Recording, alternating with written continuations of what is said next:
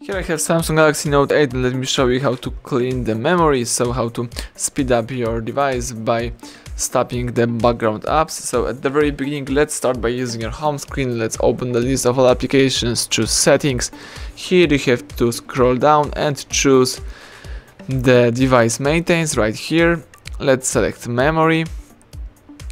And to improve the performance, you can free up memory by stopping the background apps. Here we've got some background apps. Let's just choose clean now. The device is cleaning the memory. And that's it. Now you can go back and use your device.